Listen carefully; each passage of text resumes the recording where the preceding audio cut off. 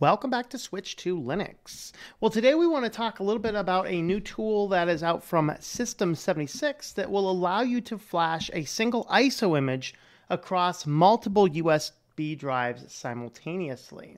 So this is a project that is called Popsicle.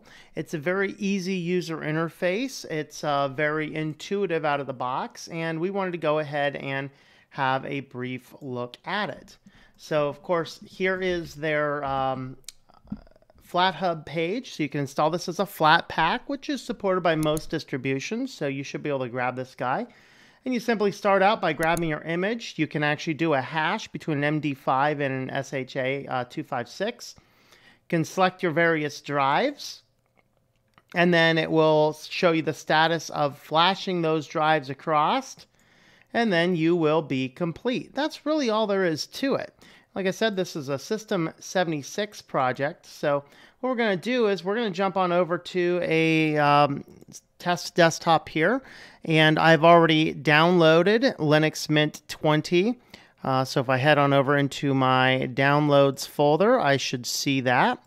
And we have the hashes, the 256 hashes up here on this guy, and we've went ahead and already installed Popsicle utilizing the FlatPak installer. And so let's go ahead and see what this guy looks like. All right, so here we are with the easy interface here, and we're going to start by choosing our image and then just navigate down to our downloads folder and choose our image. Now we can come down to our hash and we can pick whichever our hash is going to be.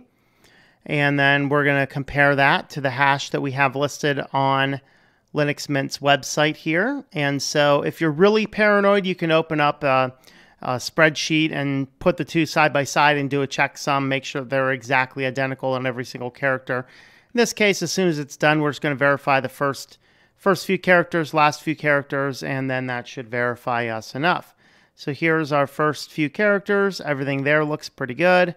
And then here's our last few characters, and everything there also looks good. So our checksum 256 passes. We'll move on next. All right, so there we are. We just inserted our flash drives in. Now these two flash drives are right at the end of death, and so hopefully this works. These are can't be used for really anything else anymore, so hopefully we'll be able to burn onto them. But we'll go ahead and hit our next, and then we have to enter our password for verification. Enter my super secret password. And now we are going through the process. So it does appear that these guys are going to burn. I'll give them a few minutes here to burn. If you actually have decent flash drives, they will burn pretty quickly. Like I said, these ones here are right at the edge of death. I've been using them to test Linux distributions for a number of years now, and they really don't work. You can see, okay, they're writing 20, 25, about 30 megs per second. So it looks like they'll finish pretty quick. So we'll go ahead and come back when these are done flashing. Okay, so there we walked through the installation process, and you can see that it now says that our two drives are flashed.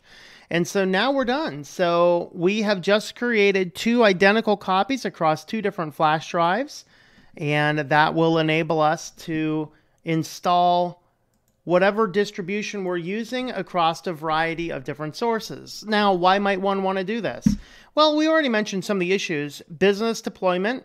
So if you are going to be in a business and you want everybody to have the same basic workstation copy, maybe you're doing a series of computer drones, all focusing on a central server, and you have the first one set up, you can simply take that and flash it across all of your different computers. And instead of going through one by one and doing each computer one by one, you can set up a different disk for each computer. You can give everybody their own disk, their own refresh if you need to, so that everybody can have their own copy.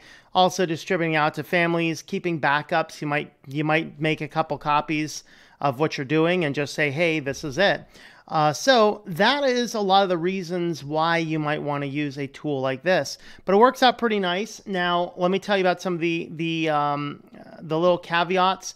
I ran this on Linux Mint 20 through the FlatPak. The FlatPak on my main production computer at Linux Mint 18.3 does not work, but I have actually found that several FlatPaks on Linux Mint 18.3 don't work at this point. So that could be maybe I need to run a few more system updates again. I haven't done that for a little while. while. Maybe it's just the system's becoming a little bit too old and a little bit unstable, and upgrading to a more recent version might be a thing we look into doing in the not too distant future. So those are some of the thoughts we have. Let me know all your thoughts on this nice new tool. Have you seen it? Have you used it? Let me know your thoughts in the comments down below. Thank you for watching this video from Switched to Linux. This channel would not be possible without the backing of the program supporters scrolling on the screen now.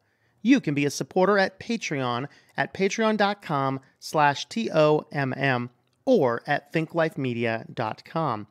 I also want to thank the open source community who creates such excellent software that makes producing this show possible. Please remember to support your software communities. Thank you, and I hope that you enjoy switching to Linux.